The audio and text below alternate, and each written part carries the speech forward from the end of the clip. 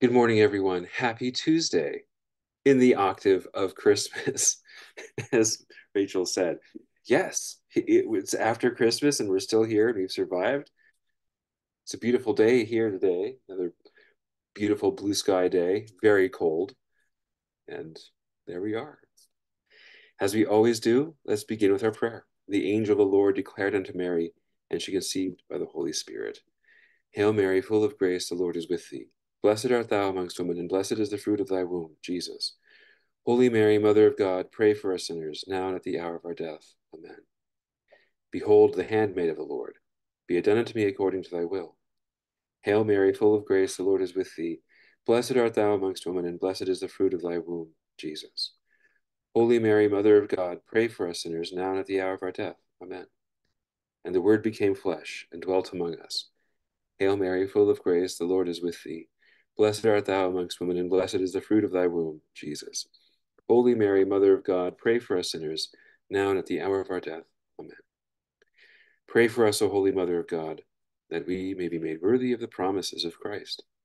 Let us pray. Pour forth, we beseech thee, O Lord, thy grace into our hearts, that we, to whom the incarnation of Christ thy Son was made known by the message of an angel, may by his passion and cross be brought to the glory of his resurrection. The same Christ our Lord. Amen. Great, good times. Yes, we are still here. All right. With that said, let's dig in. In the name of the Father, and of the Son, and of the Holy Spirit. Amen. Let us pray. Almighty and invisible God, who dispersed the darkness of this world by the coming of your light, look, we pray, with serene countenance upon us, that we may acclaim with fitting praise the greatness of the nativity of your only begotten Son, who lives and reigns with you in the unity of the Holy Spirit, God, forever and ever. Amen. A reading from the Acts of the Apostles. Stephen, filled with grace and power, was working great wonders and signs among the people. Certain members of the so-called synagogue of freedmen, Cyrenians and Alexandrians, and people from Cilicia and Asia came forward and debated with Stephen, but they could not withstand the wisdom and the spirit with which he spoke. When they heard this, they were infuriated and they ground their teeth at him. But he, filled with the Holy Spirit, looked up intently to heaven and saw the glory of God and Jesus standing at the right hand of God. And he said, Behold, I see the heavens opened and the Son of Man standing at the right hand of God.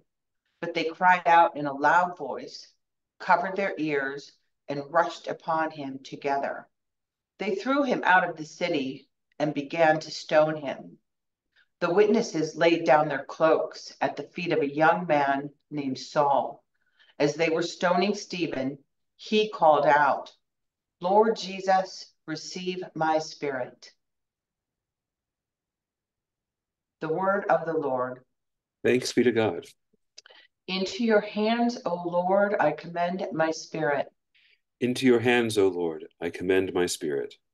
Be my rock of refuge, a stronghold to give me safety. You are my rock and my fortress. For your name's sake, you will lead and guide me. Into your hands, O Lord, I commend my spirit. Into your hands I commend my spirit. You will redeem me, O Lord, O faithful God. I will rejoice and be glad because of your mercy. Into your hands, O Lord, I commend my spirit. Rescue me from the clutches of my enemies and my persecutors. Let your face shine upon your servant. Save me in your kindness. Into your hands, O Lord, I commend my spirit. Alleluia, alleluia. Blessed is he who comes in the name of the Lord. The Lord is God and has given us light. Alleluia, alleluia. The Lord be with you, and with your spirit. A reading from the Holy Gospel according to Matthew. Glory to you, O Lord. Jesus said to his disciples, Beware of men, for they will hand you over to courts and scourge you in their synagogues, and you will be led before governors and kings for my sake as a witness before them and the pagans. When they hand you over, do not worry about how you are to speak or what you are to say. You will be given at that moment what you are to say. For it will not be you who speak, but the Spirit of your Father speaking through you. Brother will hand over brother to death, and the father his child. Children will rise up against parents and have them put to death. You will be hated by all because of my name, but whoever endures to the end will be saved. The Gospel of the Lord. Praise to you, Lord Jesus Christ. Happy St. Stephen Day. So, there's, of course, the great Christmas carol, Good King Wenceslas. The reason why it's a Christmas carol is because the things in the song happen today. Good King Wenceslas went out on the feast of Stephen. That's today. And all the other things that happened in that. It's a lovely story. Good King Saint Wenceslas is all kinds of fun, but that's a whole different time of year. So anyway, it's just one of those it's one of those moments where it's about Saint Stephen Day only because it just happens to be. It could just as easily be any other day, but that's how the song comes to us. Incidentally, the tune is actually a summer tune. I mean, originally the words are "Now is the time for flowers." That's what the song originally, a long time ago, like in the 13th century, is from. But obviously, no, not right now. It's all ice and snow. And so the Christmas carol arises where St. Wenceslas tells his page to step where I do, and then you will have warmth while we go bring the food to this peasant who's walking in this snowstorm. Blah blah blah. There you go. That's the whole St. Stephen thing with St. Wenceslas. But today being St. Stephen Day is the first of a couple days of martyrs that we celebrate during the Christmas octave. So the point of this is very, very simply that in the incarnation of Christ, the Son of God, one of the very important, in fact, necessary, in fact, kind of big, like the big thing about it is that he must die. So, not to be all terribly morose or morbid or macabre, but actually, that's kind of an important part of the whole birth of Jesus thing. So, with St. Stephen, who is the proto martyr, the first of martyrs, asterisk, we, right at the very beginning of the Christmas octave, happy second day of Christmas here, go right into this story of martyrdom and all that. Of course, obviously, asterisk proto martyr because St. John the Baptist died before. But St. Stephen is the first one after Easter. We heard that story in the Acts of the Apostles, after all, and Saul is standing by. You know, nice little foreshadowing happening for other things happening later.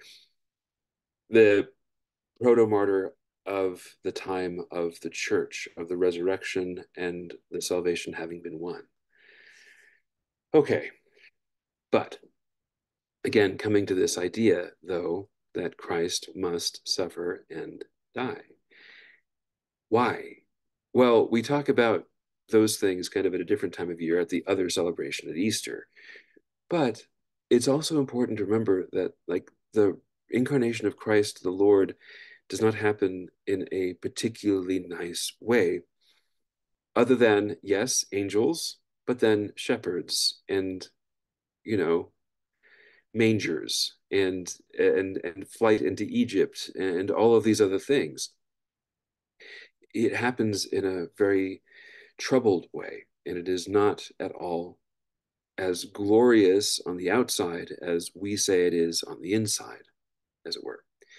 And so we have these days of martyrs that we celebrate today, tomorrow, Thursday.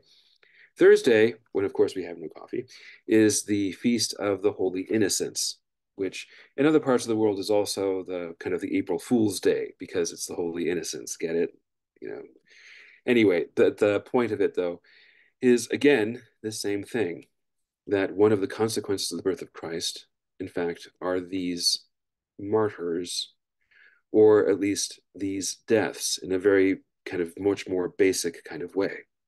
Very, very simply, it's a consequence of the coming of Christ, which is also part of the whole Magi story and all of those things. But the reason why, again, is that we can't be simply overwhelmed by the cuteness of the incarnation, but rather also the depth and the meaning of it that goes toward this other thing. Even St. John tomorrow, whom we'll celebrate, is part of this. Now, he's not a martyr, although again, asterisk, except he was. So he did actually suffer for the gospel and was exiled famously, and Patmos did all of the things he did there with the book of Revelation and so on. But he also did suffer, and there's a pot of boiling oil that we'll talk more about tomorrow. So again, coming to this very strange thing that yes, in the Nativity of the Lord, there is actually a great consequence of suffering. There are two things to take from that, which are rather important, especially from the Holy Innocents on Thursday, is that right from the very beginning, there is this claim that actually being part of this Christian world, being part of this Christian idea, does not mean that you will be safe from harm, but rather that there will be sufferings.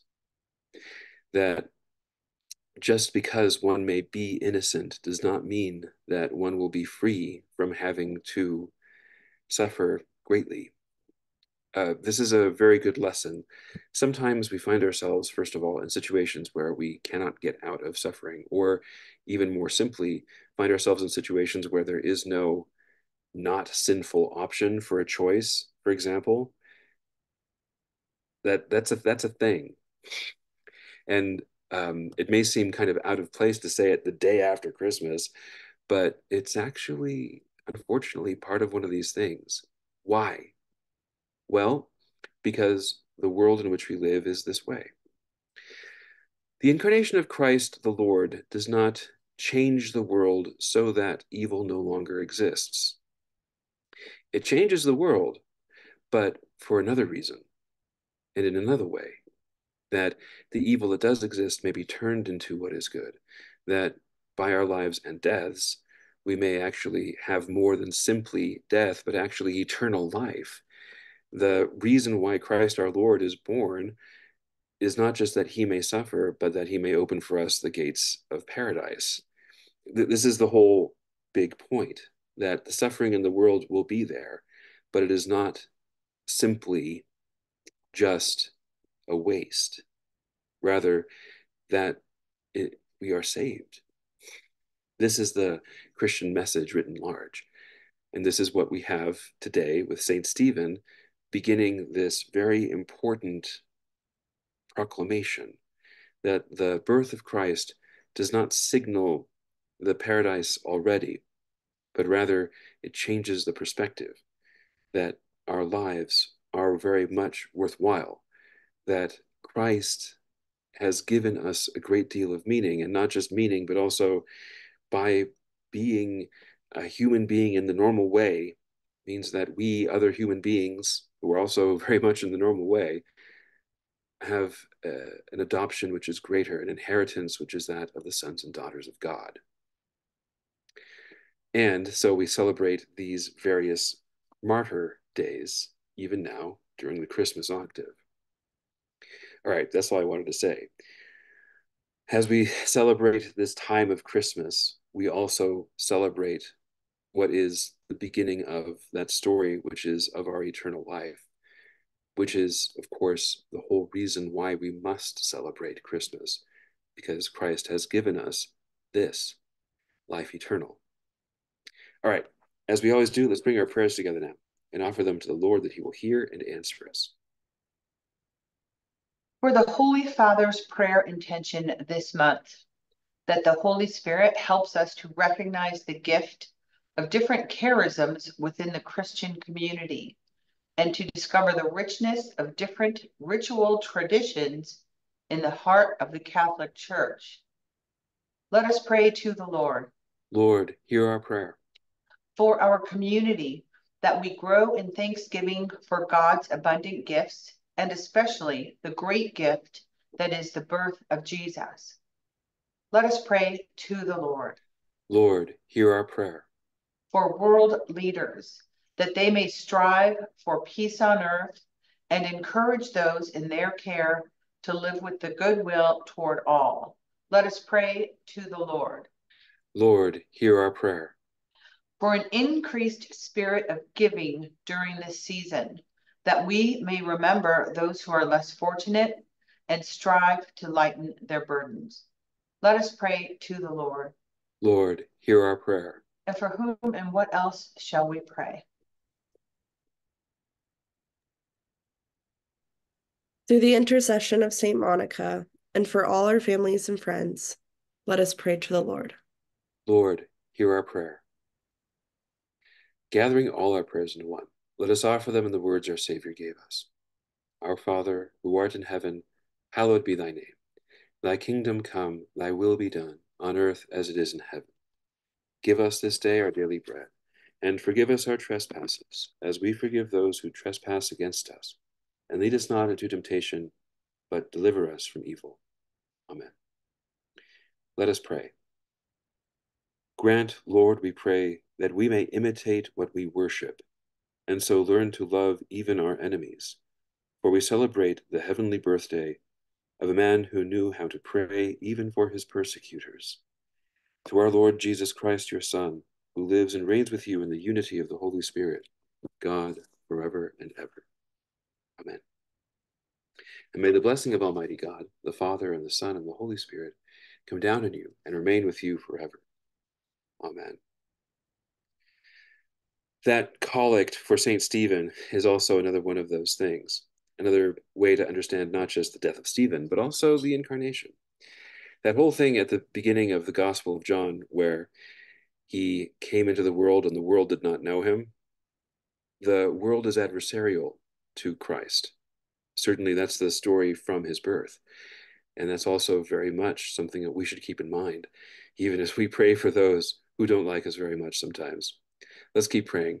Hail, Holy Queen, Mother of Mercy, our life, our sweetness, and our hope. To thee do we cry, poor banished children of Eve. To thee do we send up our sighs, mourning and weeping in this valley of tears. Turn then, most gracious Advocate, thine eyes of mercy toward us, and after this our exile, show unto us the blessed fruit of thy womb, Jesus. O clement, O loving, O sweet Virgin Mary, pray for us, O Holy Mother of God, that we may be made worthy of the promises of Christ. Let us pray. O God, our refuge and our strength, look down in mercy on your people who cry to you, and by the intercession of the glorious and immaculate Virgin Mary, Mother of God, of Saint Joseph her spouse, of your blessed apostles Peter and Paul, and of all the saints, in mercy and goodness, hear our prayers for the conversion of sinners, and for the liberty and exaltation of our Holy Mother and Church. Through the same Christ our Lord. Amen. Saint Michael the Archangel, defend us in battle. Be our protection against the wickedness and snares of the devil. May God rebuke him, we humbly pray, and do thou, Prince of the heavenly host, by the power of God, cast into hell Satan and all the evil spirits who prowl about the world seeking the ruin of souls. Amen. Most Sacred Heart of Jesus, have mercy on us. Most Sacred Heart of Jesus, have mercy on us. Most Sacred Heart of Jesus, have mercy on us. All right, everyone have a lovely Tuesday, second day of Christmas. And we'll see you again tomorrow. All right, God bless you all. Bye-bye.